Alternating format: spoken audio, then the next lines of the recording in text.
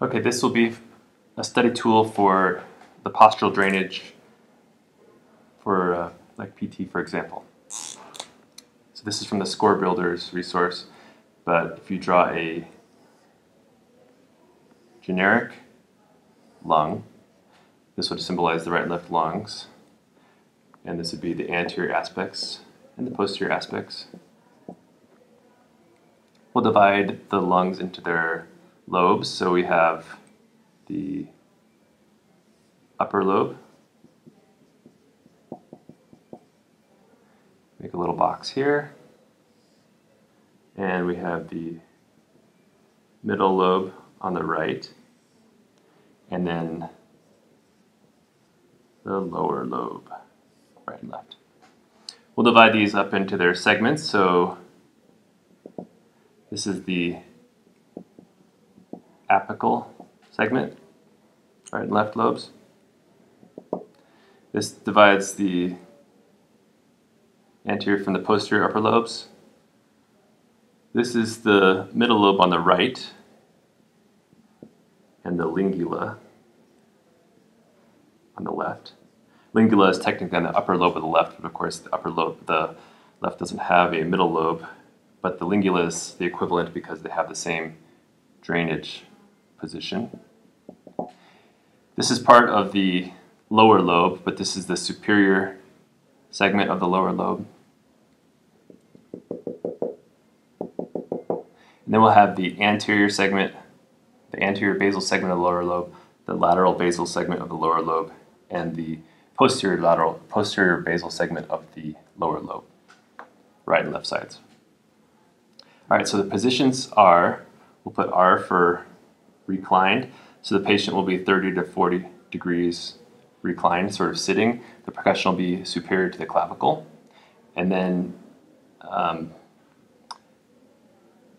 everything on the anterior side, we're going to do supine. Supine, supine, supine, with the exception that the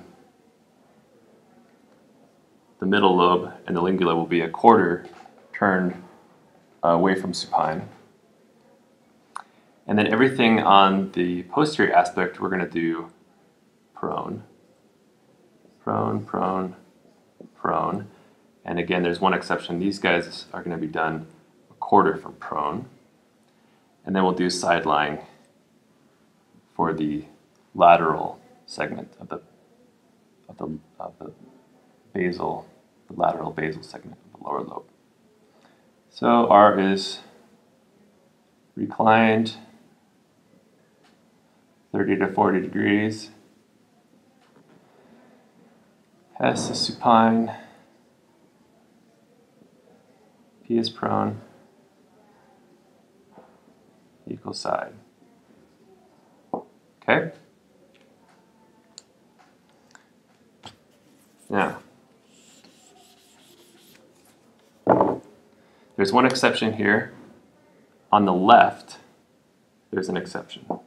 On the left, you're going to actually elevate the head of the bed, elevate the head 45 degrees when you're doing the posterior left segment of the upper lobe. Head of the bed's up 45, so head of the bed. And then for the lingula and the middle lobe, we are going to do 12 inches, foot of the bed elevation. And then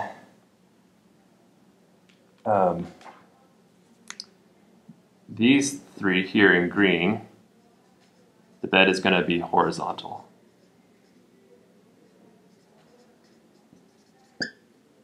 Except for that left lobe exception, so for the upper left lobe, head of the bed is elevated 45 degrees. And then all the basal segments, so the anterior, lateral, and posterior basal segments of the lower lobes, right and left, you're going to have all of those with the foot of the bed elevated 18 inches. Foot. So that's a nice little summary of the positions that'll kind of help you take those board questions.